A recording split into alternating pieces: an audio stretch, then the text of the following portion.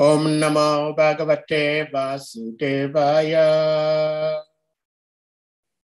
Om Namo Bhagavate Vasudevaya. Om Namo Bhagavate Vasudevaya. Narayanam Namaskrityam Naram Chaiva Narottamam Devim Saraswatim Vyasam Tato Jayamutira Nashtaprayashu Abhadrishu Nityam Bhagavata Sevaya Bhakti Vasloke Bhakti Bhavati Naishtaki. Let me see what I have.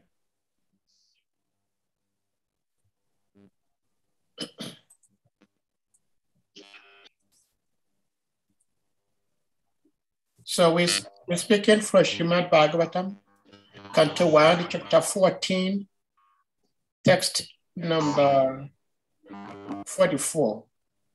And text 44 happens to be the last verse of the chapter. So I hope you see the verse on the screen.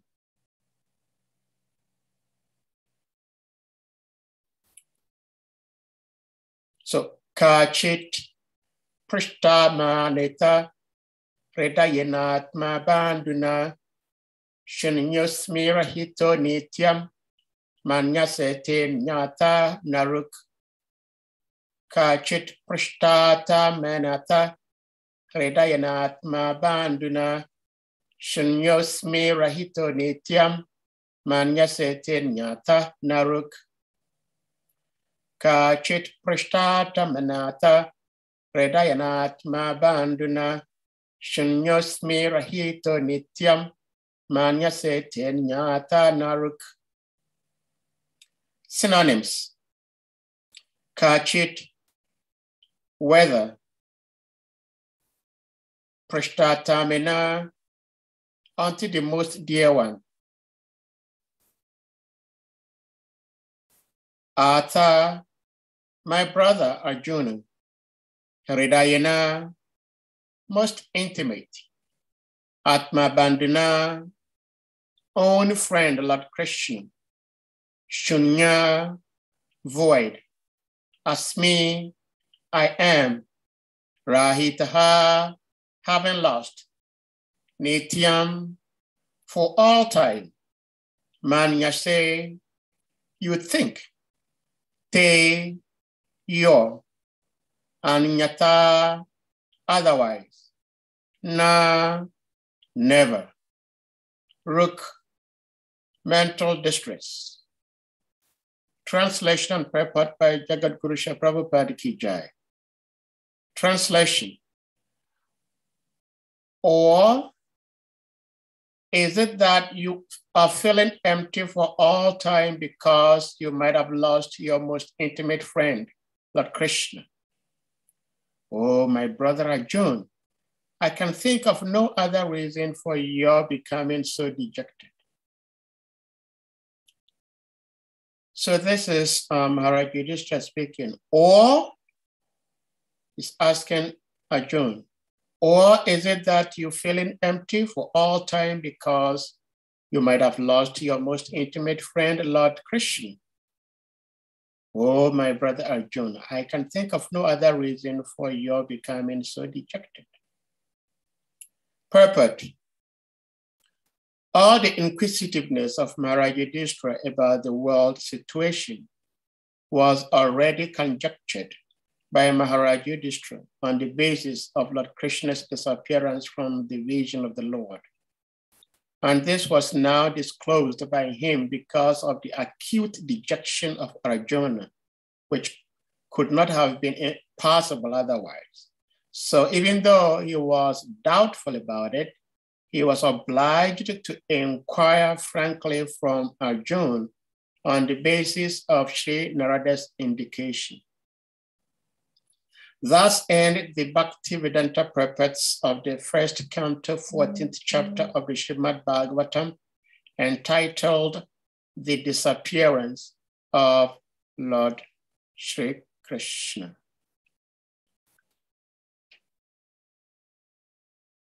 Om Ajana Timarandasya Jnana Jana Shalakaya Chakshiran Militam Yena Tasmai Shri Gurave Namaha Shri Chaitanya Mana Vishtam Stapitam Yena Bhutale Swayam Rupa Katamayam Dadati Swapatantikam Vandeham Shri Guru Shri Yutapada Kamalam Shri Guru Vaishnavam Shri Rupam Sagrajatam Saragurantan Vintam Tam Sajivam Sadvitam Savadutam Parijana Sahitam Krishna Chaitanya Devam Shri Radha Krishna Padam Sahagana Lalita Shri Vishakan Vintam Scha He Krishna Karuna Sindhu Dinabanda Jagatpate Gopisha Gopika Kanta Radha Kanta Namaste Tata Kanchana Gorangi Radha Vrindavineshwara Vrishabhanasuti Devi Pranamami Hari Priya Chakal Pataravyas Chakripa Sindhupya Evacha Pateta Nampavanebhyo Vaishnavebhyo Namo Namaha Nama Amma Vishnu Padaya Krishna Prishtaya Bhutale Srimati Bhakti Tirtha Swami Nitinamine Namaste Krishna Padaya Prabhupada Shritatmane Shri Gaura Karuna Shakti Bhakti Tirthatinamine Nama Amma Vishnu Padaya Krishna Prishtaya Bhutale Srimati Bhakti Vedanta Swami Nitinamine Namaste Saraswati Devi Gaura Vani Pracharine Nirvishesha Sringavadi Pastatya Dishatarine Jaya Shri Krishna Chaitanya Prabhu Nityananda Jaya Shri Advaita Kadadara Shri Vasadi Gaura Bhakta Vrinda Hare Krishna Krishna Krishna Hare Hare Hare Rama Rama Rama Hare Hare Hare Krishna Krishna Krishna Hare Hare Hare Rama Rama Rama Hare Hare Hare Krishna Krishna Krishna Hare Hare Hare Rama Rama Rama Hare Hare Hare Krishna Krishna Hare Hare Hare Rama Rama Rama Hare Hare.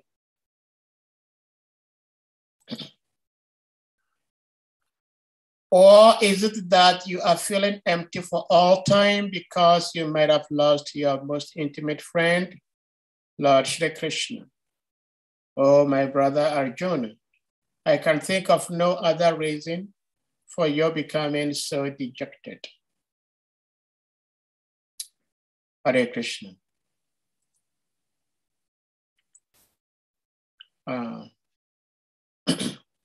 Again, thank you all for being here today. This text 44 of chapter 14 of Canto 1 of the SRIMAD BHAGAVATAM is the last verse of the chapter. And throughout the previous 7, 8 texts have all been questions from Maharaj Yudhishthira to Arjuna about his dejection and not looking himself, and like Arjuna was lost. Maharaj Yudhishthira has been asking Arjuna so many questions, and so far we haven't yet heard from Arjuna. Arjuna hasn't spoken yet. So Arjuna's responses will be known in the next chapter. So as those of us who've been following this particular class, we understand how important it is for devotees to check on each other from time to time, if not always. So Maharaj Yudhishthira, knowing his little brother Arjuna and seeing such a sharp and drastic difference in his persona and demeanor, immediately went into asking so many different questions as to what could have been the reason for Arjuna's dejection. So in this last text, he is asking Arjuna, are you feeling dejected because you lost your dearest friend, Krishna? Is that what is causing you to have this moroseness? And Maharaj Yudhishthira himself ascertains that he cannot think of any other reason as to being the possible cause of Arjun's dejection, other than Arjun losing his dearest friend, Krishna. So this is the platform, this is the level that we all should aspire to get to. That without Krishna, when we do not see Krishna, when we do not have Krishna's association, then it becomes very difficult and almost impossible for us to live. We see in the lives of so many great devotees, and more especially in the life of Sri Chaitanya Mahaprabhu, who is none other than Srimati Radharani and Krishna combined, but depicting and demonstrating the nature of a devotee. So Lord Chaitanya prayed, he says,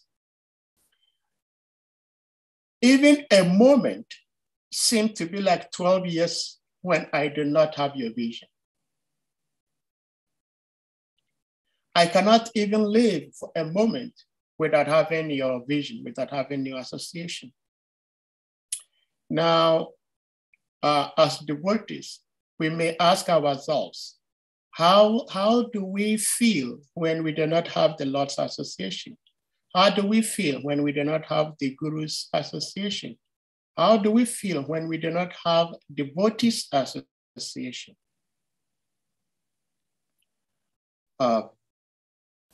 Devotees sometimes may engage in misunderstanding and sometimes even up to the point of quarrels.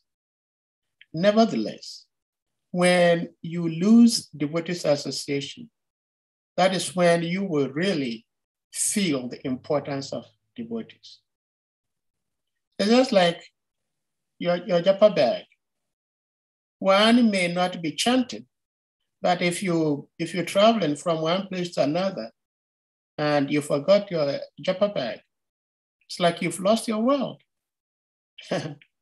Even though when you have the japa beads in your hand, you may not be chanting, but the mere fact that you do not have your japa beads besides you, you feel empty.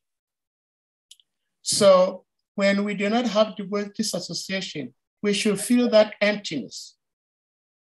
We should. If we are not feeling such emptiness, we should understand that there is something wrong. And we have to look out for what that is the cause of we not feeling emptiness without a devotees association.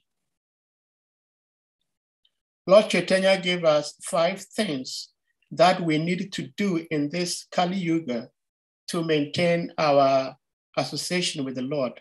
And the first of the 5, and the most important, is the Sadhu Sangha. That is devotees coming together like we're doing. This is the Sadhu Sangha. Devotees have come together and we're sharing our love, our realization, our knowledge, our doubts, all about Krishna. So one cannot act like Arjun, being dejected because of the absence of his Krishna, if one does not have love for Krishna. One can only demonstrate these characteristics when one has love, an undeniable love for Krishna. In our material life, in our material world, if you happen to have 6 children and one goes out and does not come back at the time you expect him or her to come back, how do you feel? How would you feel? Even if you rear chicken and the chicken go out, or you rear sheep, the sheep go out, or you rear cattle The cattle go out. Maybe you have 10, 12 cattle.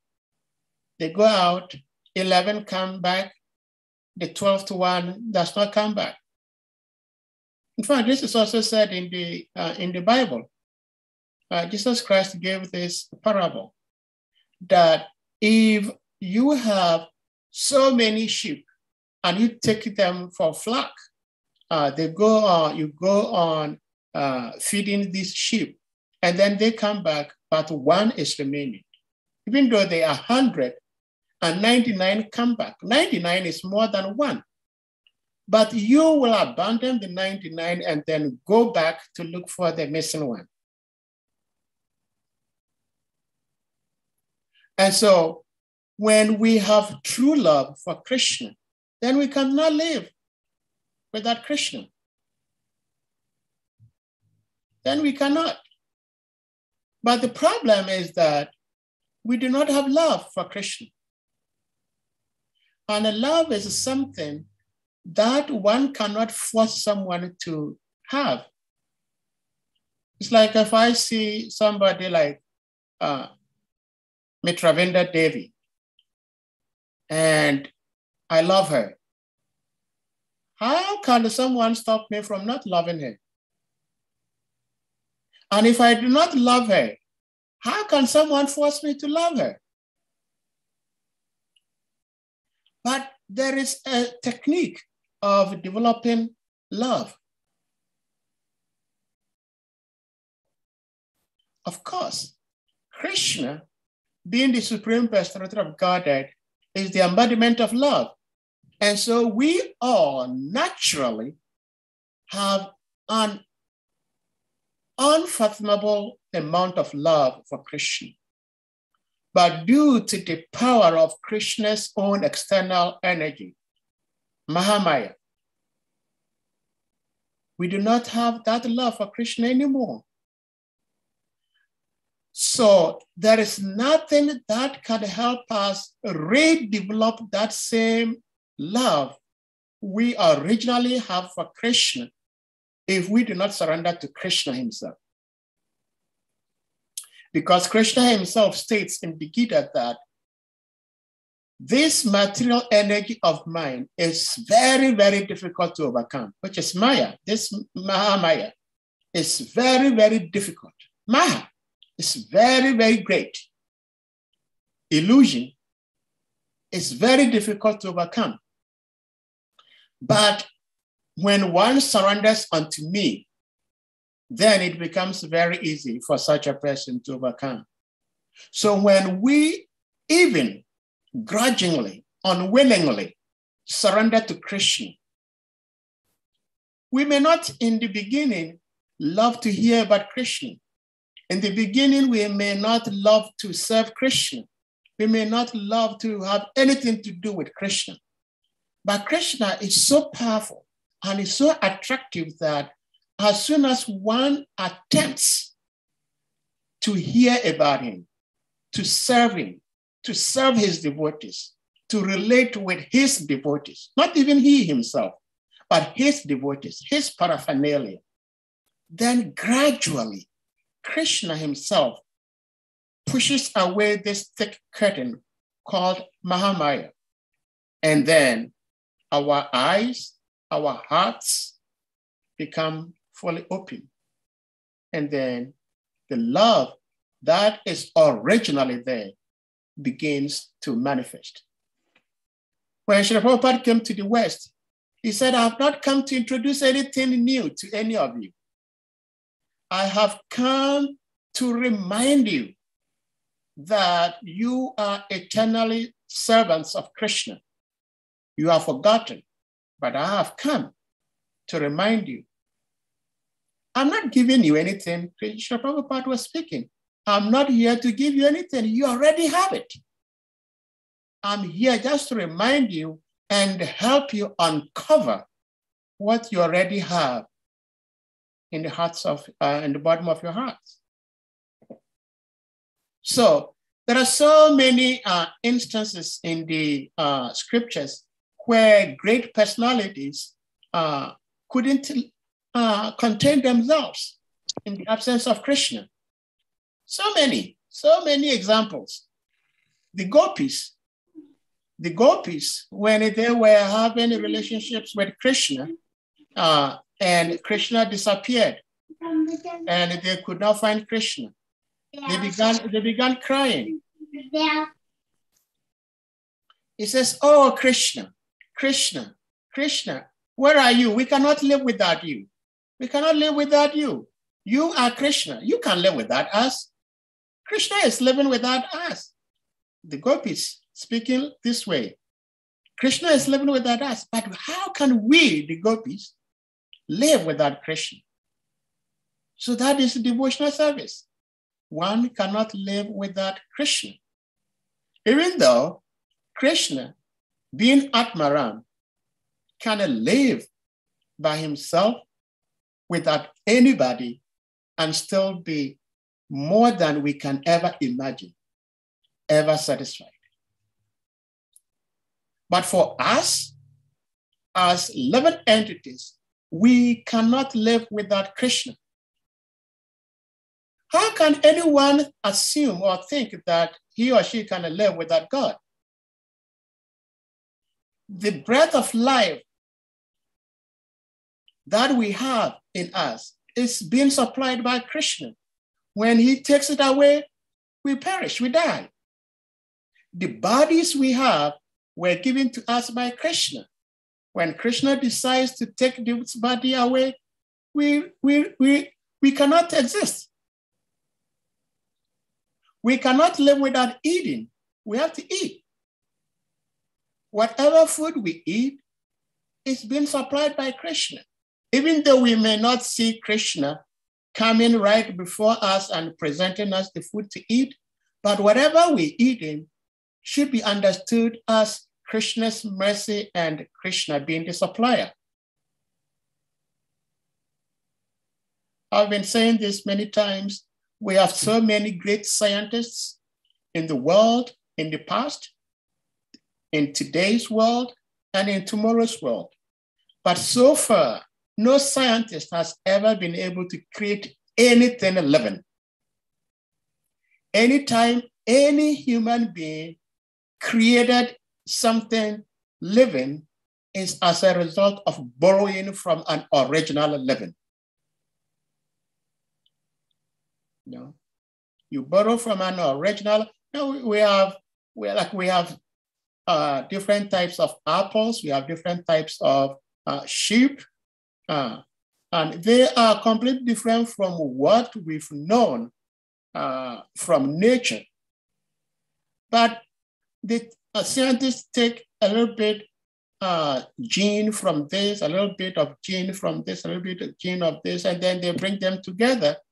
And then they create a seemingly a different creature.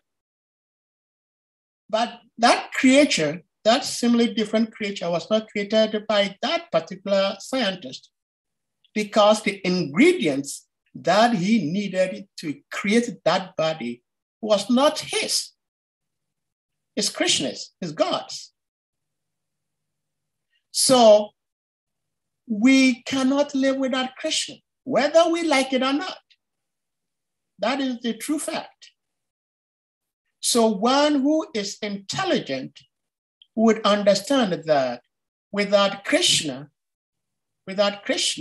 one cannot live. And so when one loses Krishna's association, one feels that he cannot live anymore. See. So that is the nature of the living entities and Krishna's relationship. Again, in the scriptures, we read where there was a time there was this demon called Banasura. Banasura was a very handsome soul, but he had like 1,000 arms. And with these 1,000 arms, that's what usually happens. Sometimes when you have something in excess, you become crazy. You lose your senses. You do not know how to use it. You know, we have people who have so much strength, and they do not know how to better use their strength. They just bully people, beat people up for no reason. We have people who have so much money, they do not know how to better use their money. And so they just go around and then bully people, force people to do whatever they want them to do because they have money to bribe them. And so this Banasura had so many hands and didn't know well or better how to use his hands. So he wanted to disturb devotees of the Lord and even Krishna himself. So, Lord Shiva, because Banasura was a disciple or a devotee of Shiva. So Lord Shiva is very interesting personality because Lord Shiva is called Asutosh. Asutosh means someone who is easily pleased and at the same time easily angered. So there was a time that this Banasura was being rude to a devotee of the Lord, and the Lord wanted to punish him.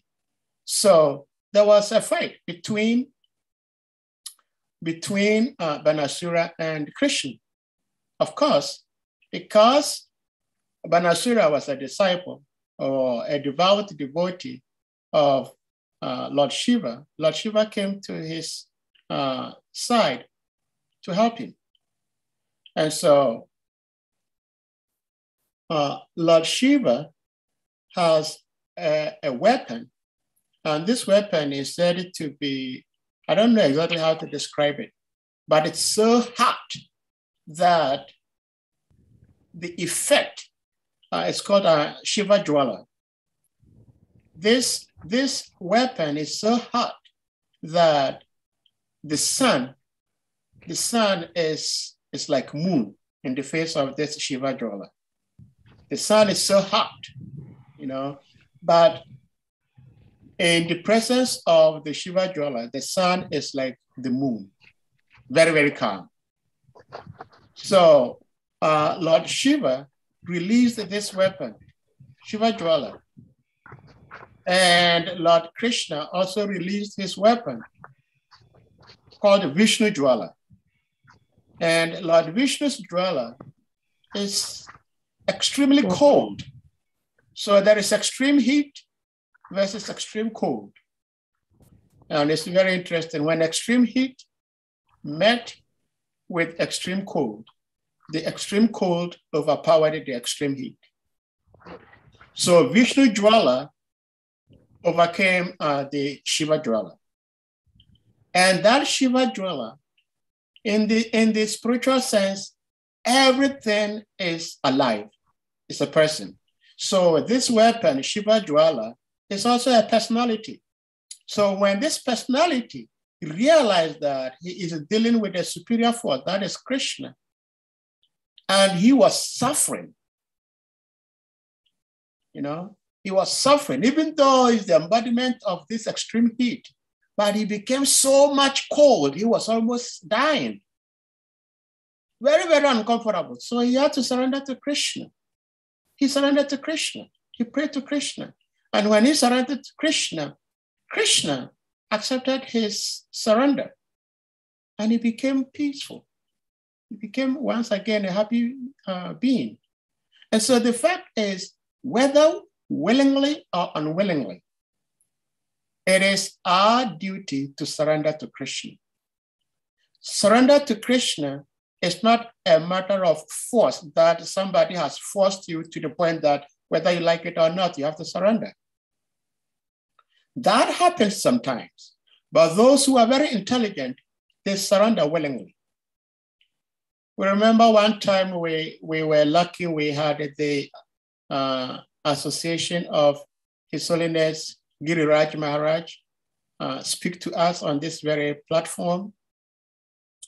And he was talking to us, encouraging us to really surrender to Krishna. Use whatever we have in the service of Guru and Krishna. And then one devotee, I can't remember who it was, but one devotee said, Maharaj, well, you were very smart because you surrendered to Krishna when Krishna had not even forced you to surrender. Because Guru Raj Maharaj, whether it is karma or Krishna's arrangement, his parents were very, very rich. And so when he became a devotee, his parents didn't want him to become a devotee. His parents attempted offering him any amount of money he wanted so he does not become a devotee. Well, he did not give up devotional service.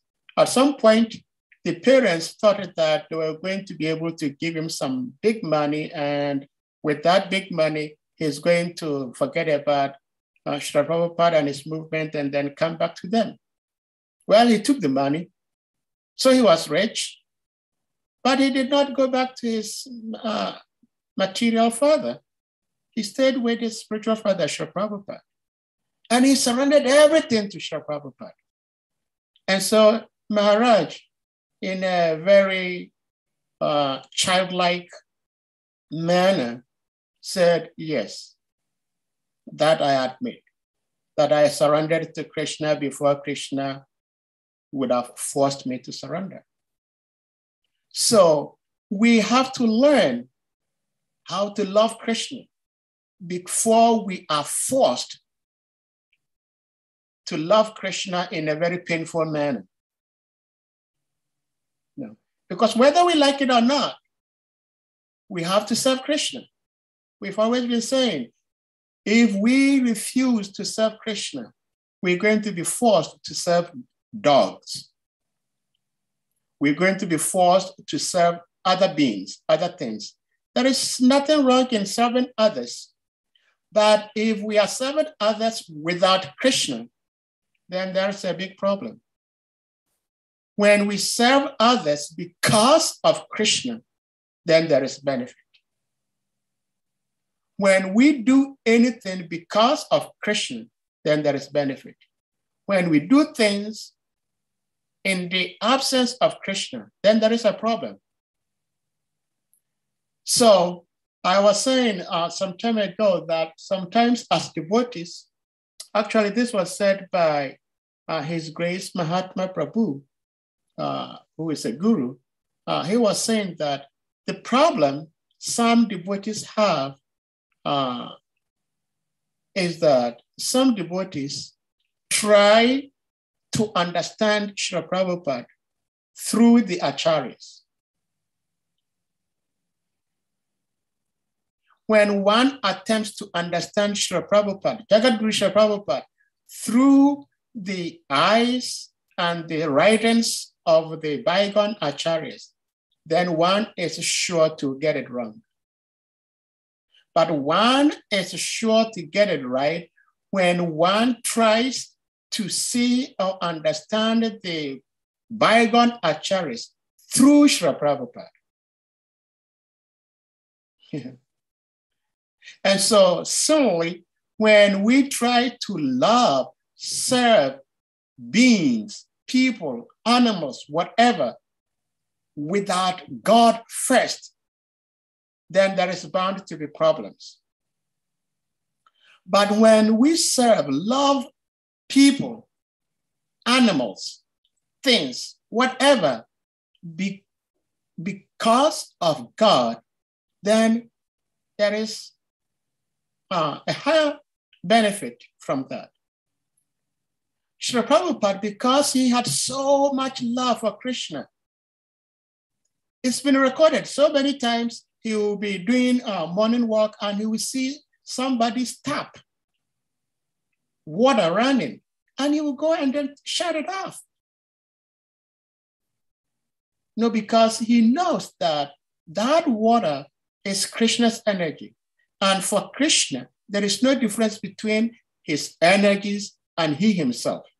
For Krishna, there is no difference between energy and energetic. For everybody else and everything else, there is a difference between the energy and the energetic.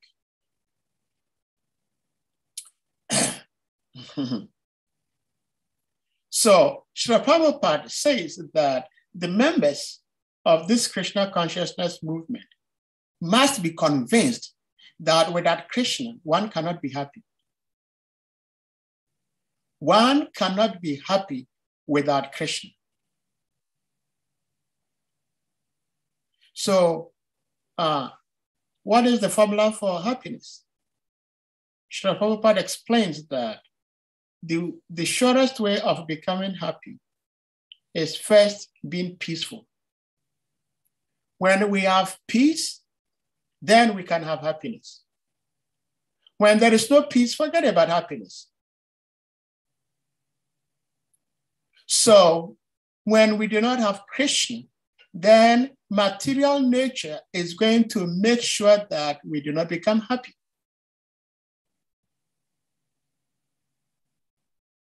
There will be no peace.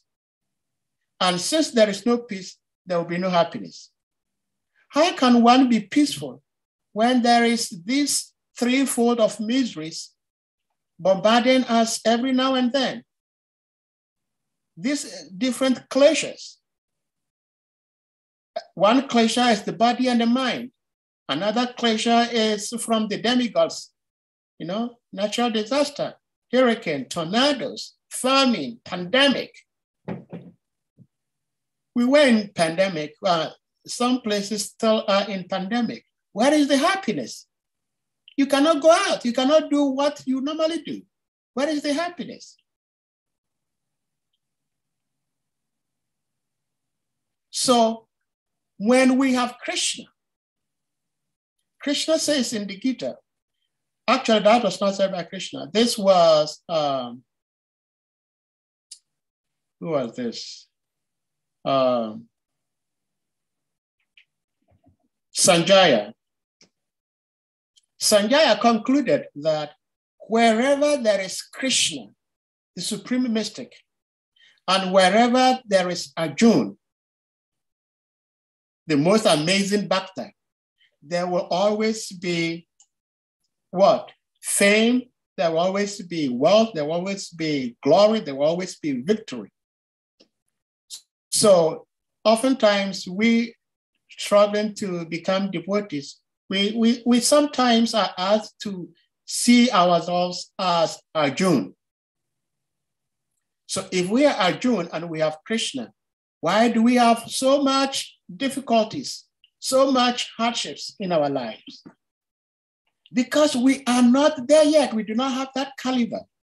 We are not at the level where even for a minute, when we do not have Krishna, it becomes difficult for us to live.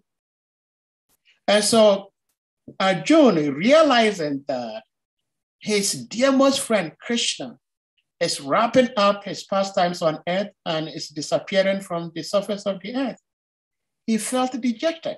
He said, how can I live without Krishna? How can I live without Krishna?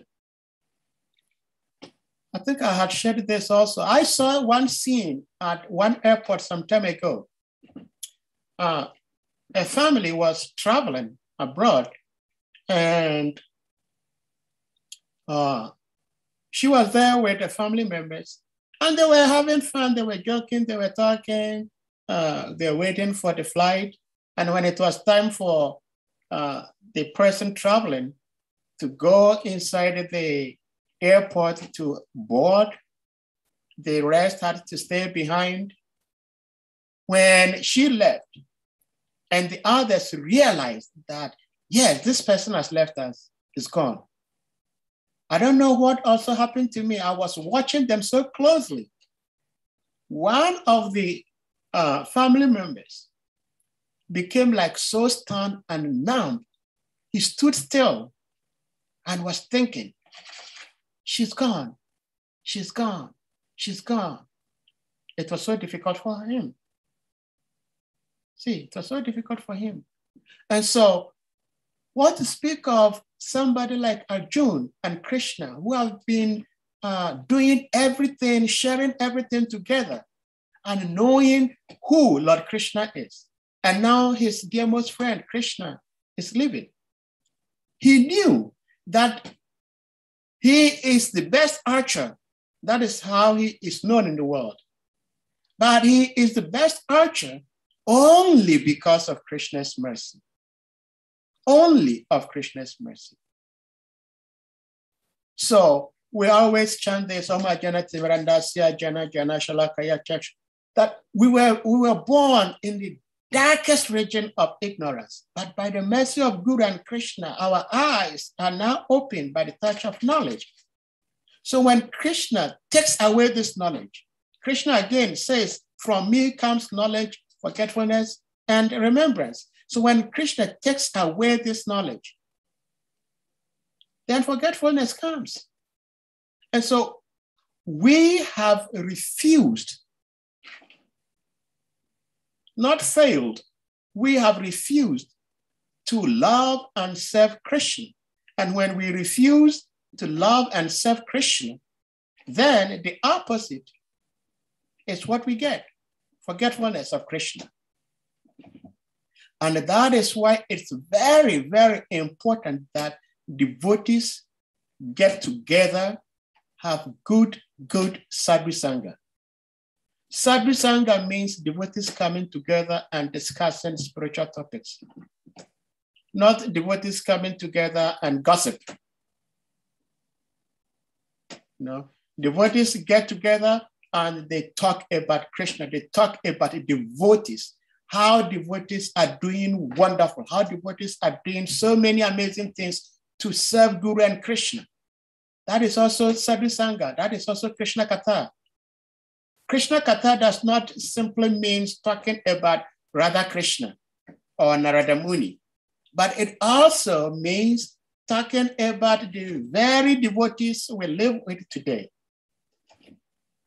It's also Krishna Katha. So that is the most important thing Lord Chaitanya left with us. Out of the 5 essentials of practicing devotional service, sadhu sangha is the highest, is the topmost, is the foremost. Visiting other places, worshiping the deities, they are all very important, but the highest of all the 5 is sadhu sangha. Because in order for us to do anything, everything, it has to start from hearing and seeing. And hearing and seeing starts from associating with Krishna and Krishna's devotees. In the first place, we do not even know Krishna without the help of his devotees, of the devotees of Krishna. How do we know Krishna? So this is an attitude that we as sadhakas will have to try to imbibe. I was sharing that the gopis were saying that without Krishna, we cannot live for a moment. Lord Krishna in the form of Chaitanya Mahaprabhu said he cannot live even a moment without Krishna. Appears to be like 12 years. Even the demigods, they also praises Krishna without you appearing. You know, you are neither Ajnana Pida Marjanam. No, you are the embodiment of the destruction of nations of speculative knowledge. So when we have Krishna, then Krishna, with the touchlight of knowledge, burns this speculative approach to attempting to know Krishna. And then Krishna reveals himself. Again, in the Sri Upanishad, I think that is the 16th prayer. It says, please reveal yourself. Take away this thick cloud of ignorance and reveal yourself to your devotee. So this is what devotees pray for. This is what the devotees pray for. And that can only be achieved by good sadhu sangha. good sadhu sangha. So I would like to end here and then see if devotees have questions, comment, realizations as to how devotees have benefited or realized some positive experiences in their lives, coming in contact with devotees and associating with devotees. Hare Krishna. Salika Prabhu, there is so much noise at the background of your mic. You might have to change your microphone, I believe.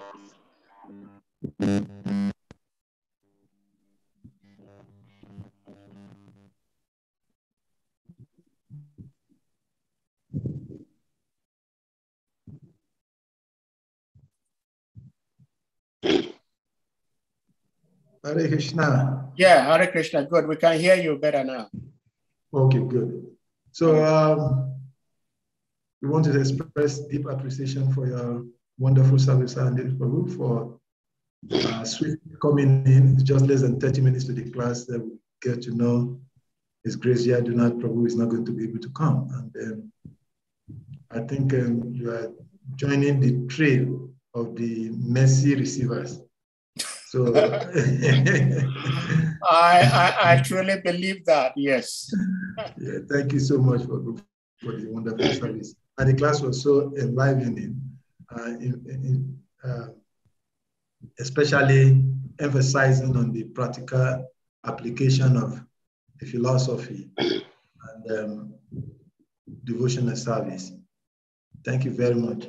So devotees, please indicate by raising your hand. Govinda Prabhu. Yes, Govinda Prabhu. I'm going to call Govinda Prabhu, but I'm just trying to.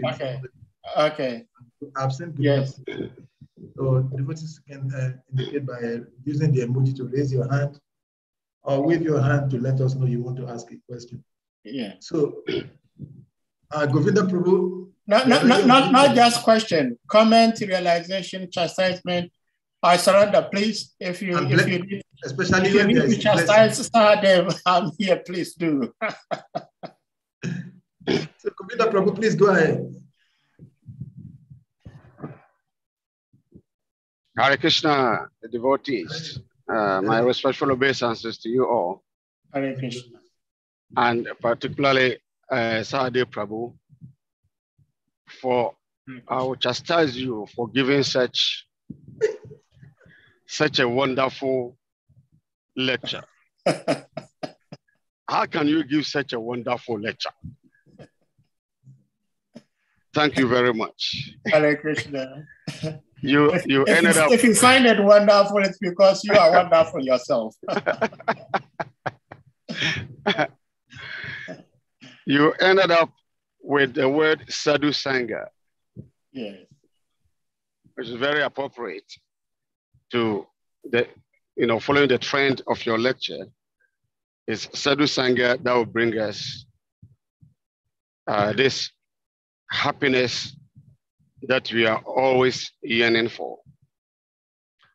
But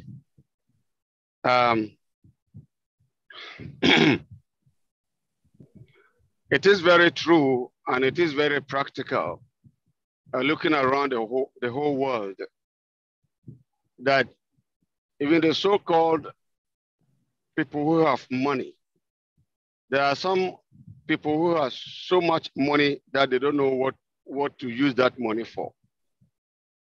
And sometimes they even throw it away. They just throw it away for people to just take it. They have so much money. They have the money that whatever they want to do, they can easily do it. But yet still, they are not happy. So this means that the money cannot give happiness. There are some men who has, beautiful women.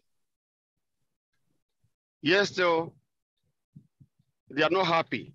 Because if they are happy, then why would they have to jump from their wives and then go for the other women?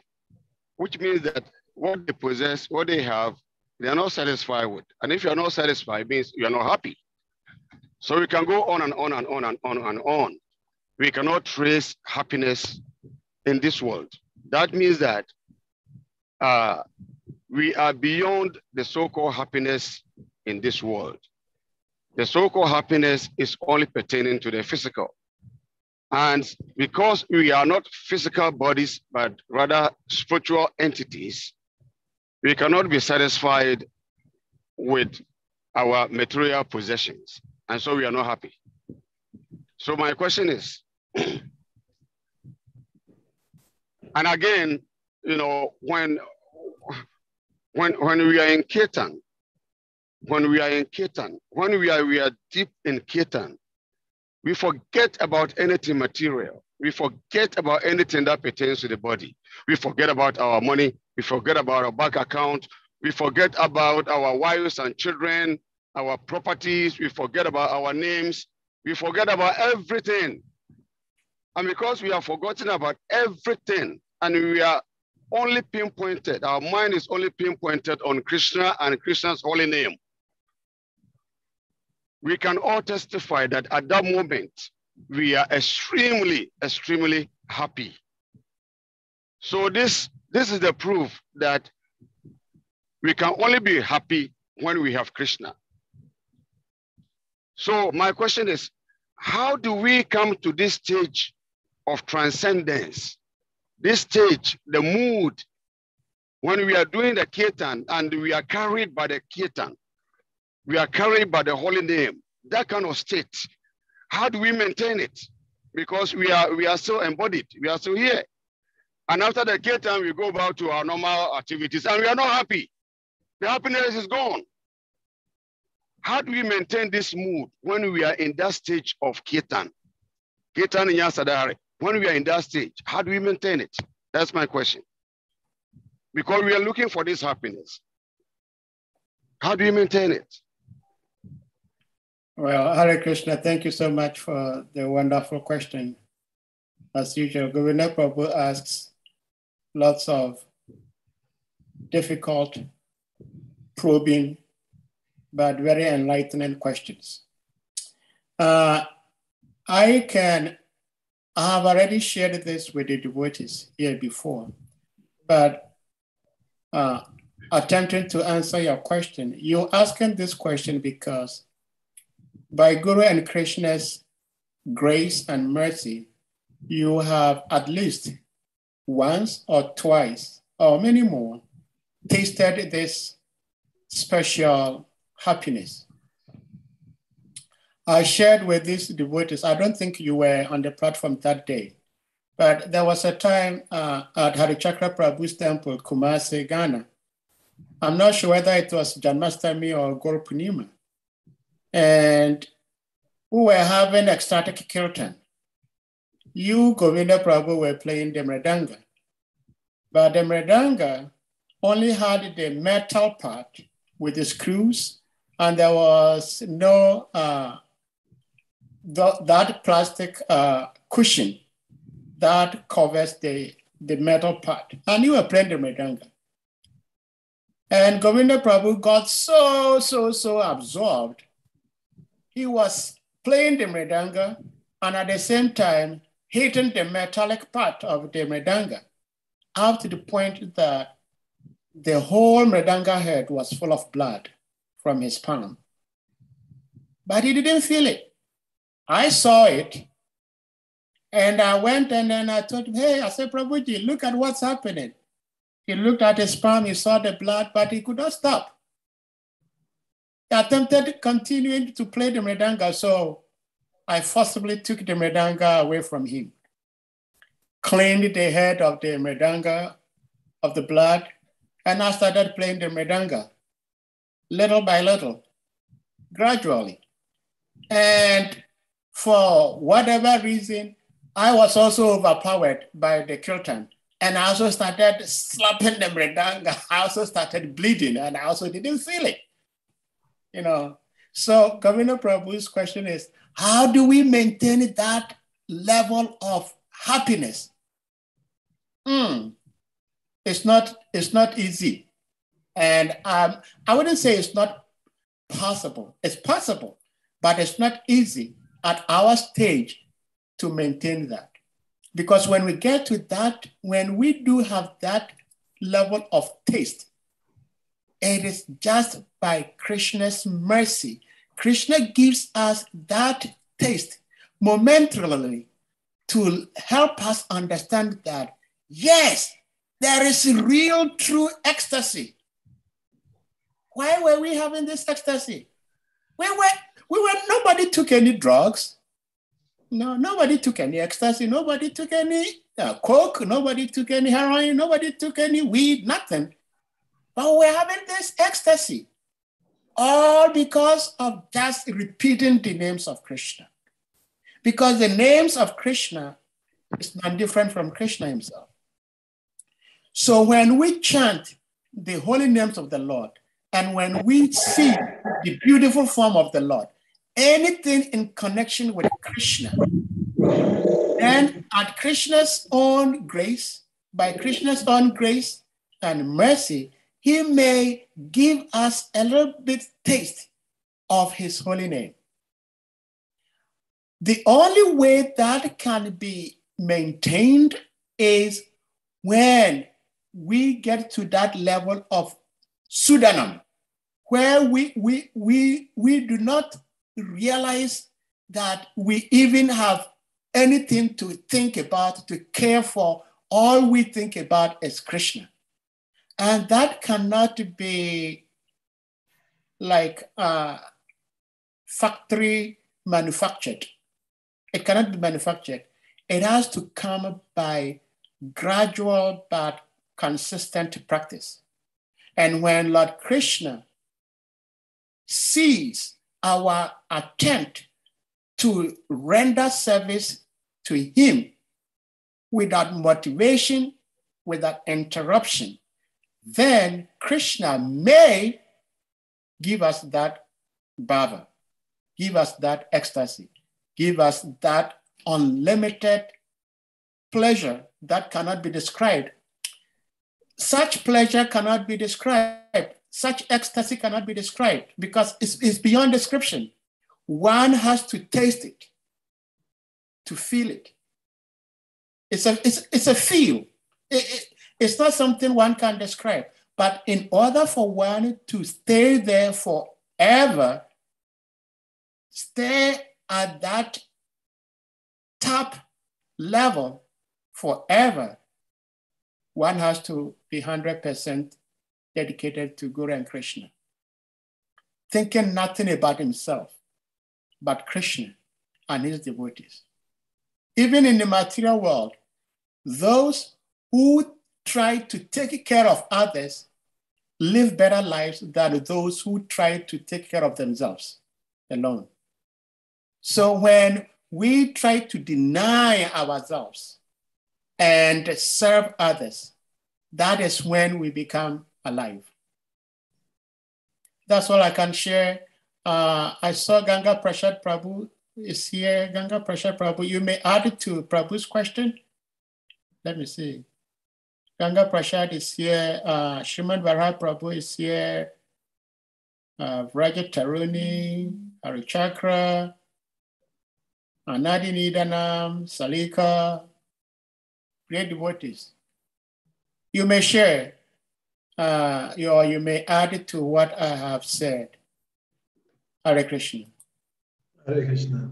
I think your answer is almost, if not perfect, because only Krishna is perfect. We are just trying to be perfect in the likes of Krishna. But for me, I think I'm satisfied with the answer. I don't think I could do more than that. But then Ganga Prashad Prabhu is there. So Prabhu Ganga Prashad, if you have anything to ask to that question, how do we maintain the mood of ecstatic happiness that we experience while in the kirtan throughout the day, throughout the week, throughout the month, throughout the year? Ganga Prashad Prabhu. Oh my God, how wonderful that would be. Yeah, actually, this is where we should be, always in ecstasy. Yes, yes. To constantly remember Krishna and never forget him for a moment. Yeah. Okay. Sriman Bharat, Prabhu.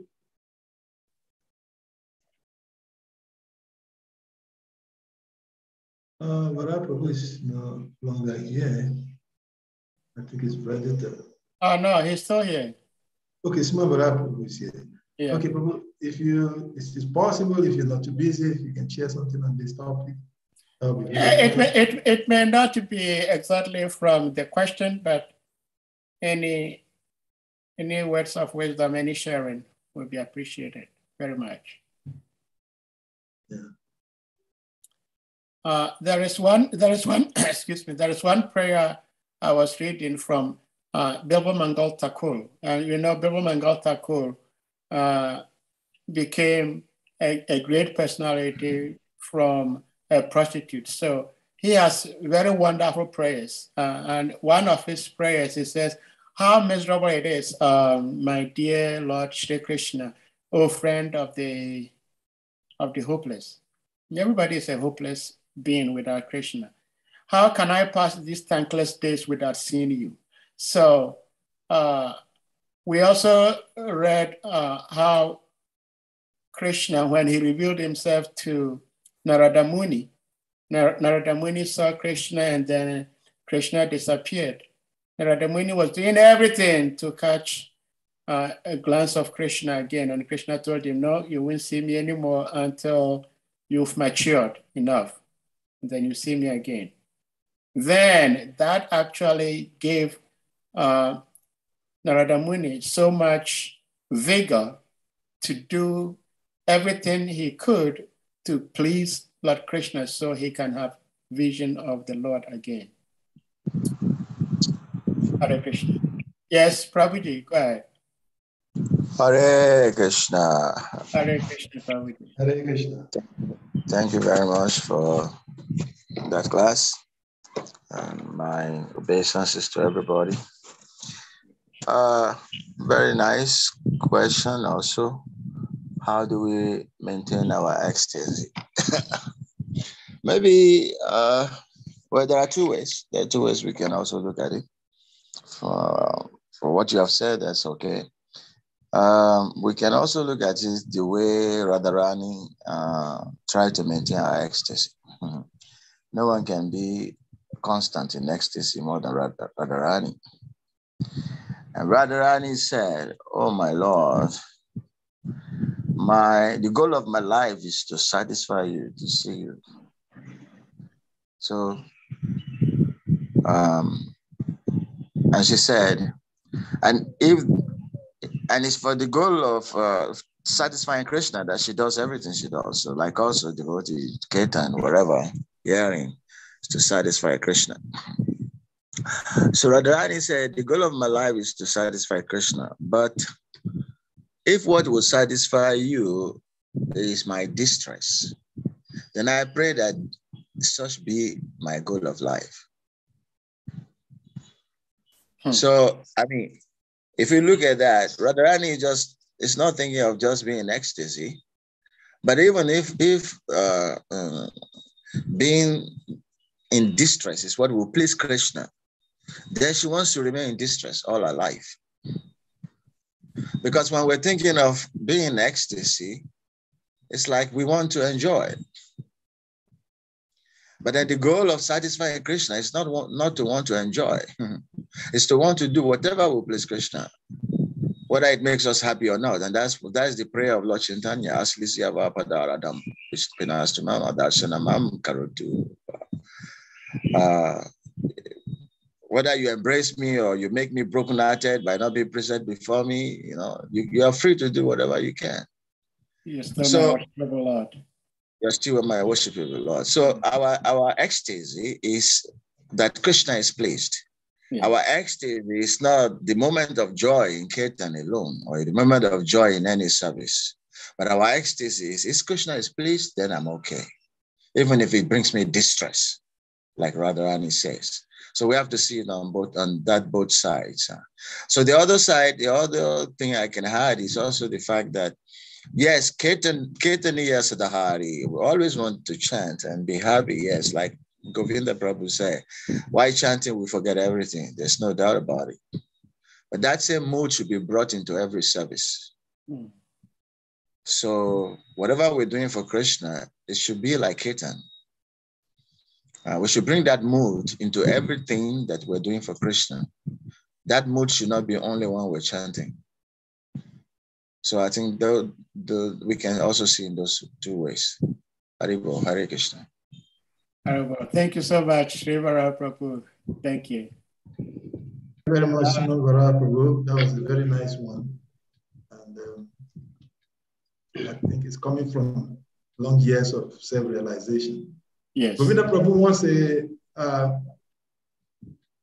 follow-up question, I guess. Yes, go ahead, Govinda Prabhu. Yeah, thank you very much, Varaha Prabhu. Actually, that was going to be my second question, and it's like he was in my heart. I was reading my mind and heart. Thank you very much. You know, Varaha Prabhu is a very great personality. He's a great devotee of Lord Krishna. Sometimes, you know, all devotees are very, very special because devotional service, what I know, is a special party organized by Lord Chaitanya Mahaprabhu himself. And so whoever is participating in this party means that the person has been served very special invitation, not by anybody rather than Sri Chaitanya Mahaprabhu himself. So whoever is participating in this devotional service is a very, very special person, because you cannot invite people to your party if you don't have relationship with such people. And so we appreciate all devotees very, very much on this platform, and especially in this movement of Krishna consciousness. And Varaha Prabhu, as we know him for a very, very long time, is a very, very great devotee of the Lord. We appreciate him so much. And whenever he opens his mouth, all his contributions are full of wisdom. So Prabhu Varaha, thank you very, very much. So that was going to be my question. That how do we derive ecstasy in anxiety? But when we are serving Krishna, sometimes we are being touched, we are being provoked, we pass through a whole lot of miserable conditions in our attempt to serve Krishna. So how do we derive our happiness in that? Because when we are in that mood also, it's not the same as we are in Kirtan. When we are in Kirtan, we behave abnormal. That if anybody is standing by and looking at you in that kind of state, he can immediately tell that you are not here. But in our distressful situations, when we are trying to serve and there are some disturbances, we are not in the same mood, even though it's the same Krishna that we are serving. So the question is, how do we derive that same pleasure when we are in trouble, when we are in anxiety in our attempt to serve Krishna? Well, Hare Krishna, thank you for the question. I'll try to speak a little bit about it, and hopefully Srimad Varaha Prabhu can also add to it. Ganga Prasad Salika Prabhu is also here. Oftentimes, lots of people think that anxiety is a very bad thing. But anxiety is a very, very positive thing.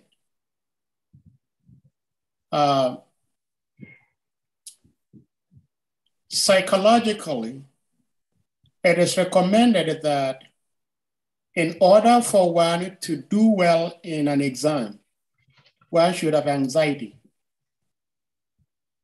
If one does not have anxiety, then it will be very difficult for such a person to score higher scores grade in the exam, because the anxiety will make you do more than you would normally do. But one just have to pay attention and be careful that that anxiety does not develop to a point where it becomes a stressful situation. Stress is a killer. Anxiety is very helpful. And so I can understand your question, Govinda Prabhu, because you are a Kirtaniya. So you're speaking from realization and experience.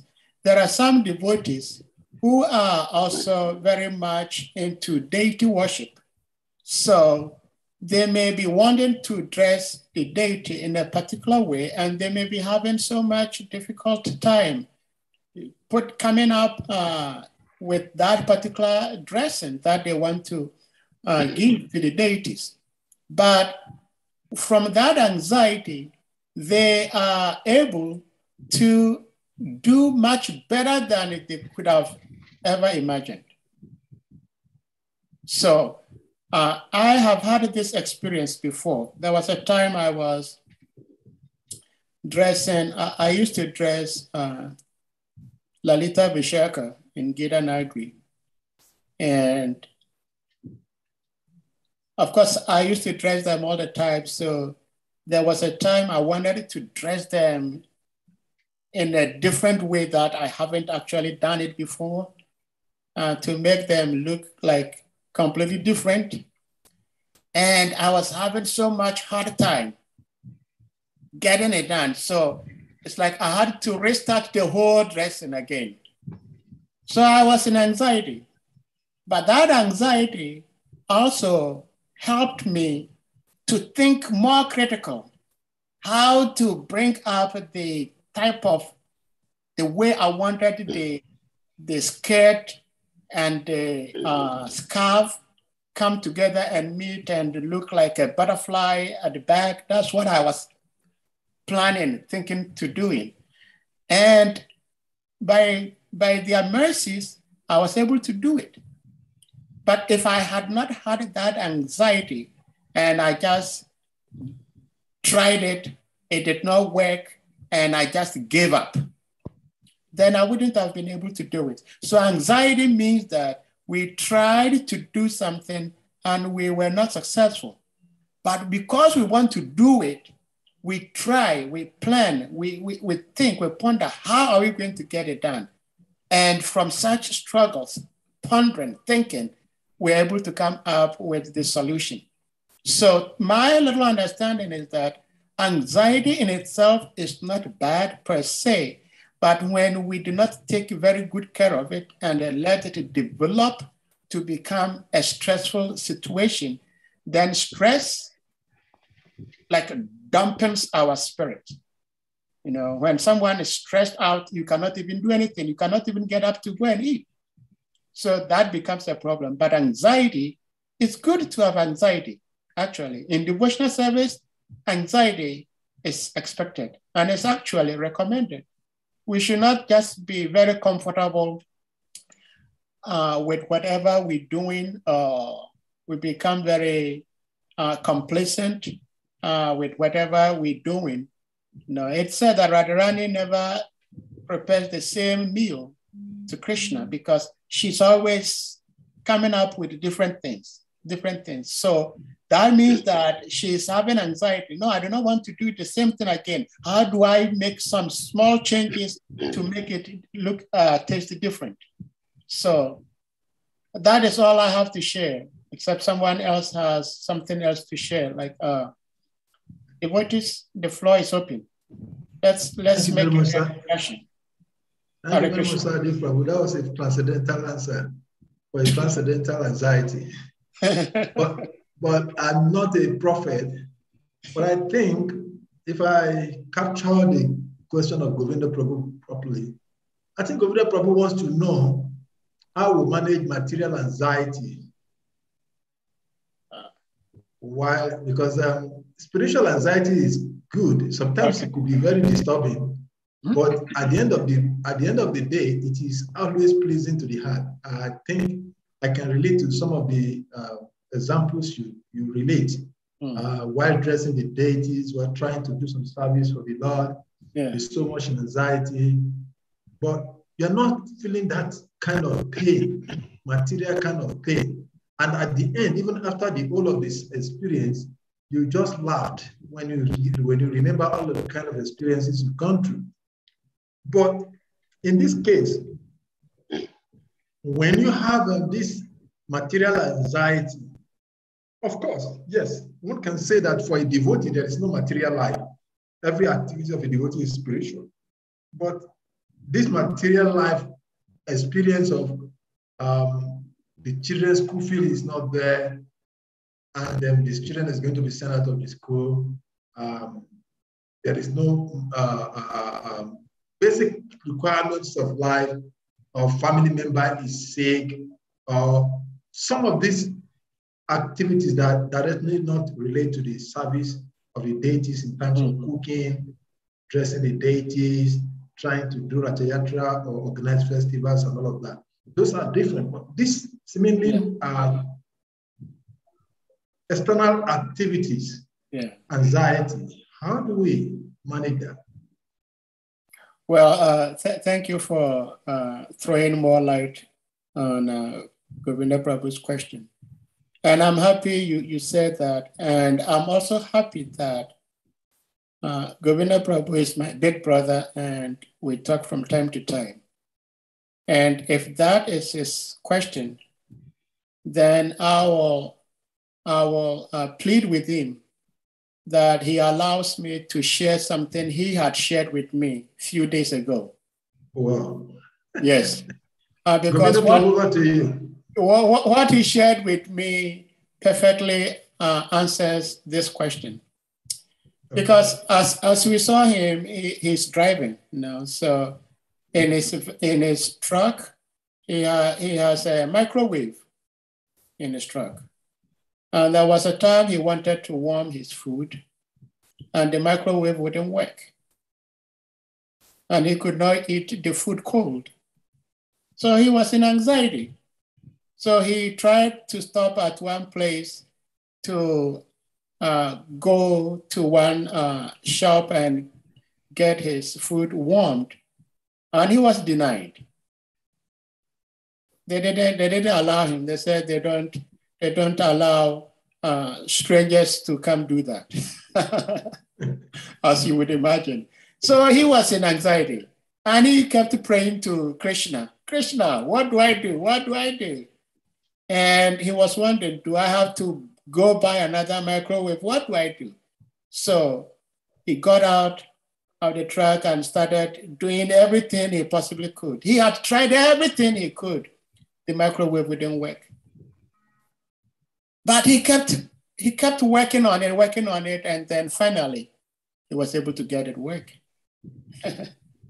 So my level understanding in life, in general life, like life outside direct service to Krishna, is that when we have these challenges, of course we are human beings, we're going to have this anxiety, but behind the anxiety, we should also have the conviction that if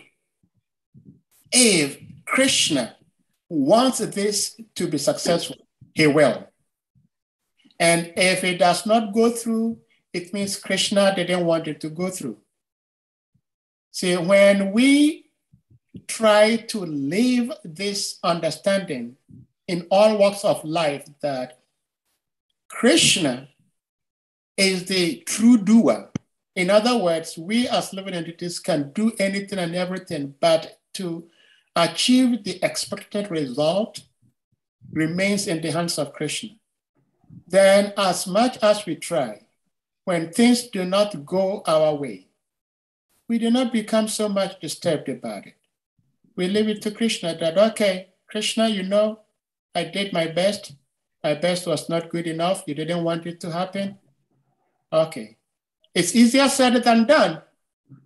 It's easier said than done. I'm sitting here talking as if that is how I live my life. That is not how I live my life, but I'm trying to speak the scriptures and also to remind myself that if and when I am, or any of us as devotees are faced with situations like that, where we have anxieties over things that are not directly related to Krishna's service, we should have this conviction that we try our best, we do our best, and then we leave the results to Krishna. And if Krishna wills, he lets it happen.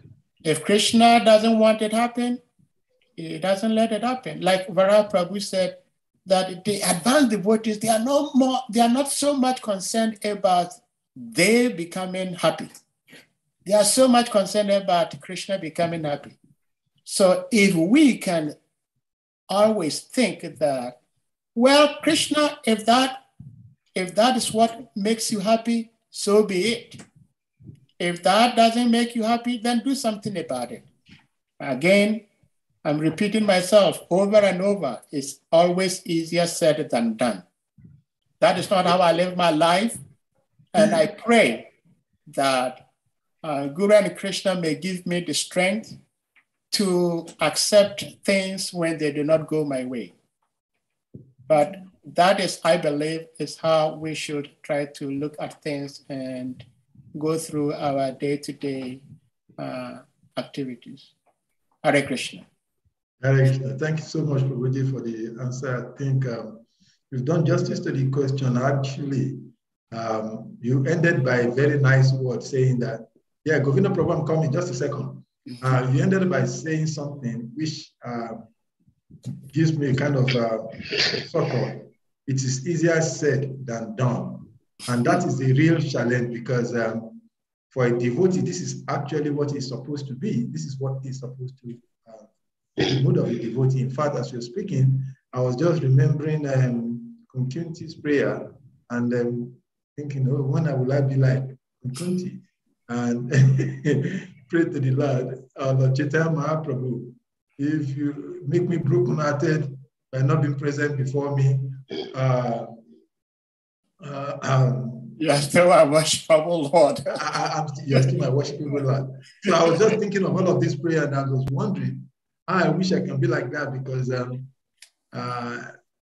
if anyone is, Govinda is actually a prophet, because I think that relates to me more directly, because sitting in this class, I was actually in an anxiety in something, and I almost did not actually stay for this class. But I just said, okay, if I don't attend this class and I go for this to attend to this issue,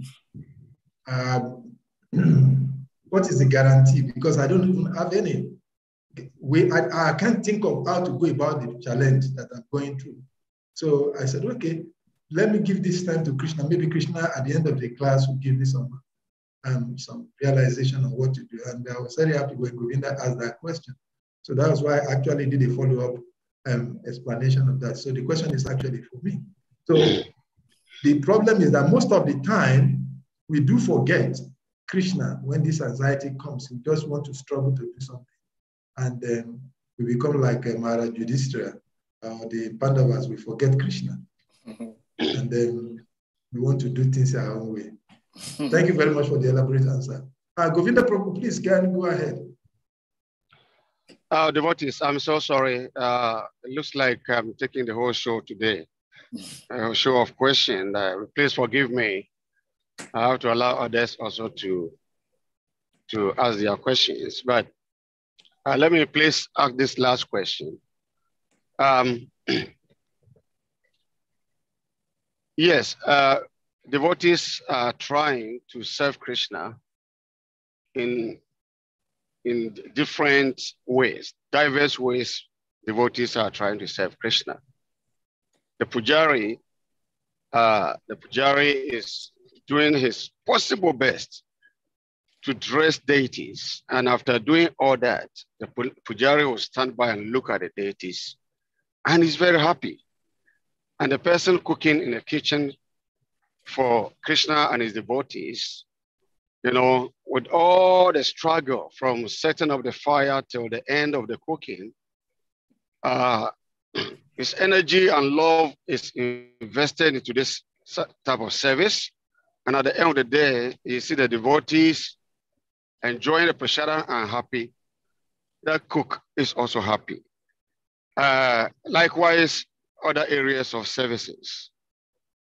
Once the devotee does it and do it very well, he feels so happy. So the diverse ways devotees try to serve Krishna. But particularly when we are doing kirtans, the kind of happiness that we go in is completely different from these areas of services that devotees participate in serving Krishna.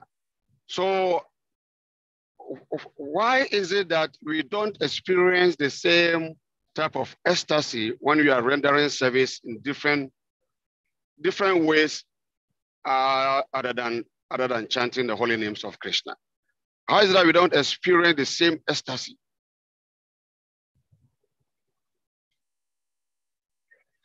Over to you, Sadif.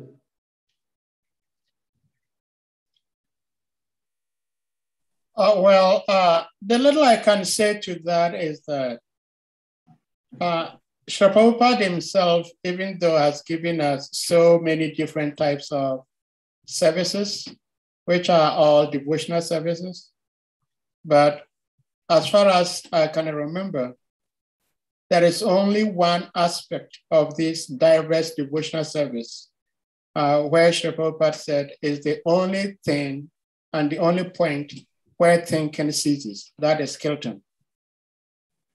So even when you're doing japa, it's still chanting the holy names of the Lord, but you still will be thinking, your mind will be wandering here and there. But when one absorbs himself in a kirtan, then like you were saying, you are out of this world. Because kirtan, my little understanding is that when we chant, we are making an effort to approach Krishna. And when we do kirtan, we are making an effort to approach Krishna, but at the same time, we are also attracting Krishna. That's why the last verse, stanza 7 of the Sundar Arati says, Shiva Shuka Narada. You know, when we do these kirtans, these great personalities, they all come to participate. And so the amalgamation of these great personalities being present, because when we do kirtan, it's not just the devotees who we see performing the kirtan. There are other unseen beings who are also doing it with us.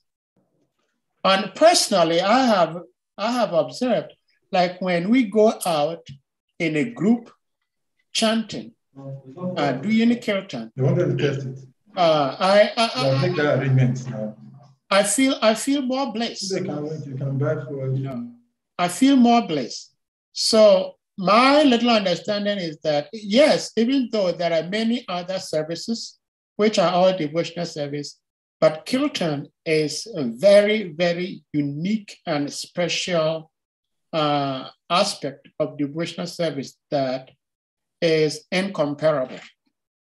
I mean, it's the only thing that shortens. We read the pastimes of Lord Chaitanya performing ecstatic kirtans with his intimate associates. And Lord Chaitanya was very tall, but the ecstasy, he will quail into his body like a tortoise. No. When he chants japa, he doesn't have such experiences. So kirtan is that special level of mercy that Krishna showers on all participants, especially when one performing the kirtan tries his best or her best to just serve Guru and Krishna without any personal thing. And I've experienced this, I've shared this with you. There have been few times that I was asked to lead kirtan. And in my mind, I thought that I was going to lead very beautiful kirtan. And I got so tired very easily. And I couldn't even dance. But when I do not think in my mind that I'm going to do something to impress anybody, I can chant for so long without getting tired, without losing my voice. So it's a special mercy that Guru and Krishna give when we involve ourselves in kirtan, especially when we try to do it just to please Guru and Krishna. And coming back to what Srimad Prabhu said, doing things to please the senses of Krishna rather than doing things to please our own senses. That's where the true ecstasy comes, because you'll be surprised. Sometimes the very kirtan one is performing and having this ecstasy, somebody may be in that same kirtan, but feels nothing because that devotee is not attempting to immerse himself or herself into the kirtan. That's my little answer. Even though I say little, but it's quite a lengthy answer. Hare Krishna. Thank you. Thank you, Prabhu. Thank you so much. Thank you very much, Prabhu, for the answers. That's a beautiful one. Actually, from this example you share, okay, Prabhu, just a second. So yeah. From the examples you share about yourself, about kirtan, I think also I have some realization that most of the time, whether it is in deity worship, whether it is in cooking, whether it is in the kirtan, if one actually has, or let me use the word, if one is conscious in that service, there's a kind of realization that comes after to make you realize that most of the time, when we surrender to Krishna, our intention to serve, there is a kind of an empowerment that goes through. I've had experience several times that when I want to dress the deities in the morning, sometimes I will come with the full figure of mind and I said, I'm going to dress the deities like this. And then by the time I come back, finish dressing, when I go to the front of the deities and I'm looking at them, I myself will be so dissatisfied that I will be feeling so uncomfortable to even look at the devotee's face when they are greeting the deities. They may sometimes even go ahead and really appreciate, but I'll be feeling so dissatisfied because that's not what I really want. So actually, it's a very big lesson there because, and in kirtan also, I had that several experiences in cooking, you know, in every activities of devotional service. The empowerment comes when we really actually focus. And then you said something very interesting, which I think is a very big reminder for me and many other persons here. I can attest to is that when we want to do any of the service, the ability to try to remember that this is for Krishna is very important, especially during the kirtan. Thank you. Srimad Prabhu, please kindly unmute. Let's have your comment or question. Hare Krishna. Hare Krishna. First is to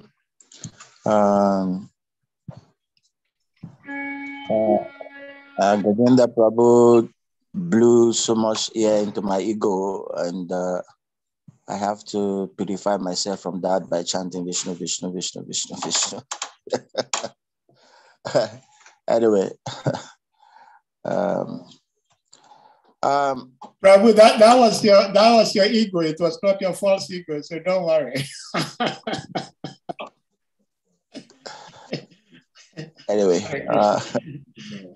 just I mean, I would like to contribute without my ego being blown up till I forget myself. So anyway, the previous question about anxiety, how to be ecstatic while being anxiety in service. So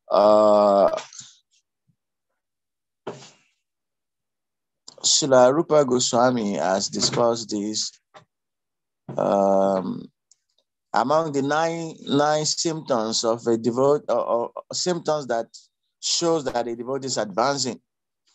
One of them is asabandha, which means open against hope. So hoping against hope is, of course, signs of anxiety. But he actually described it as a sign of the symptom of advancement. When one becomes troubled and hoping that he can at least please Krishna in this endeavor.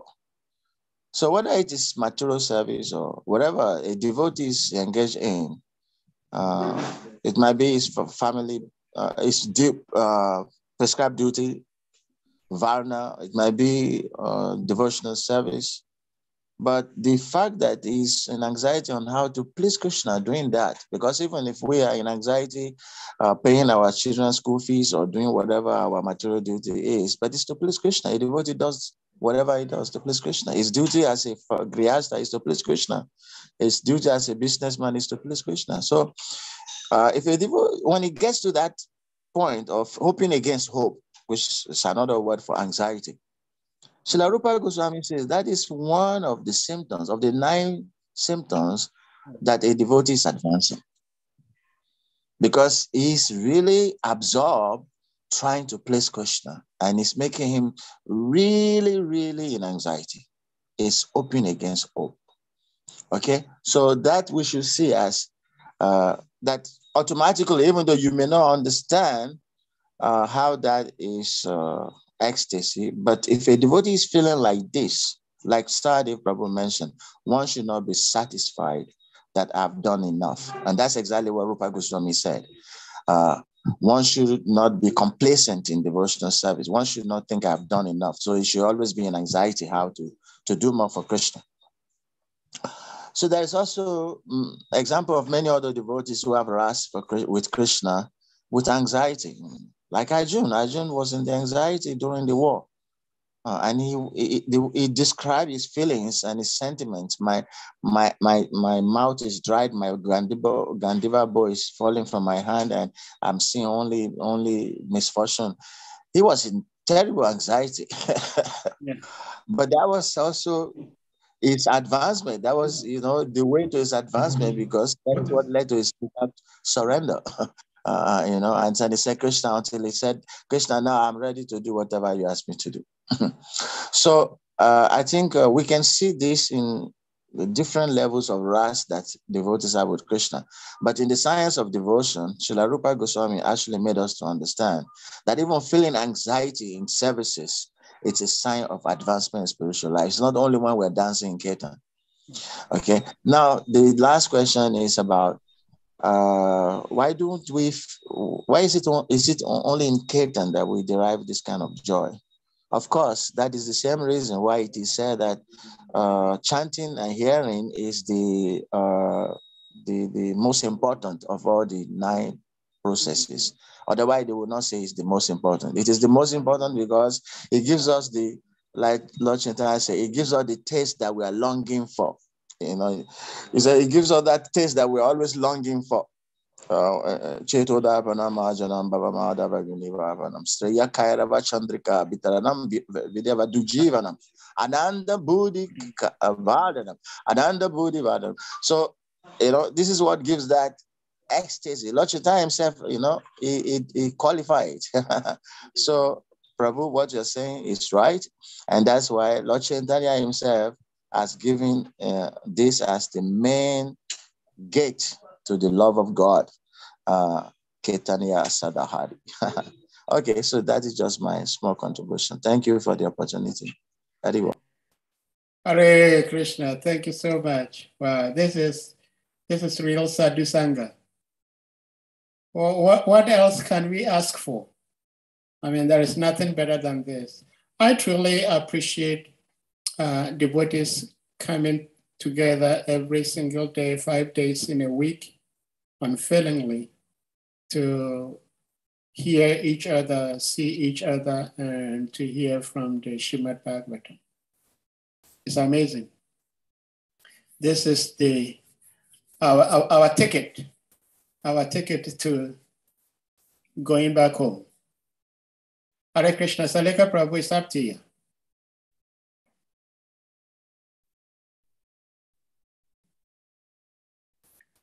Well, if no one has anything else to say or share, Is Ganga Prashad Prabhu here?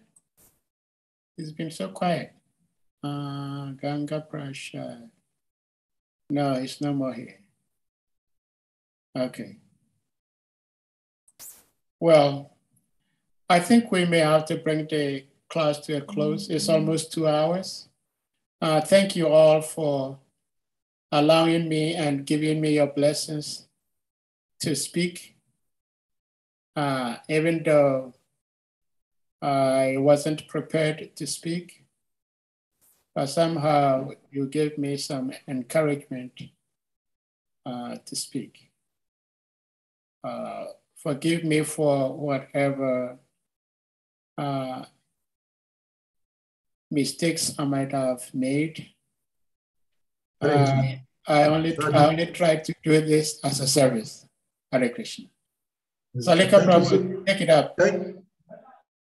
Thank you so much, Sadev Prabhu, for the wonderful service. We want to especially thank His Grace Govinda Prabhu for giving life to this session. His Grace Sriman Vara Prabhu for the continuous contribution and comments and guidance as a senior brother. Thank you very much for being here. We express our deep appreciation to all of the devotees and Adinandanan Prabhu, Govinda Prabhu,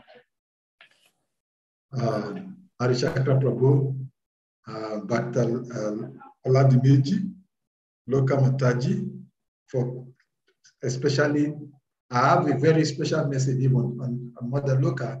I've just got some secret message that I should especially thank you so much for doing a very special work on our dear God brother. His Grace Sadev Prabhu. Thank you very much, Mother. Hare Krishna, Prabhu. Hare Krishna. We really appreciate it. Thank you so much. Don't worry, we'll come and do. Anyway, I'll leave that. I'll leave it offline because we're still alive. Thank you very much. We thank all of the devotees. Narayani Mataji, thank you very much. Dr. Stephen Allo, thank you so much for being here every other time. For the Sunita Devi, we thank you very, very much for your wonderful association. Vajat Taruni Mataji, we thank you so much for being here. Your continuous patronage here keeps this platform alive. So we thank you all very much for your wonderful service. So at this time, as our usual tradition for calling the day, we'll request all of the devotees to please kindly unmute now. Let us loudly shout the powerful Hare Krishna mantra for giving us this wonderful nectar.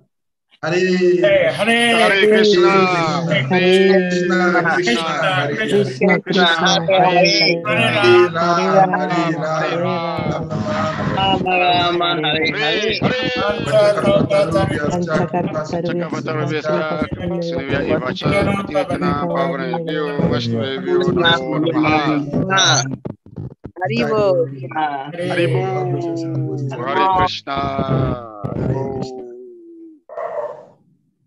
Thank you.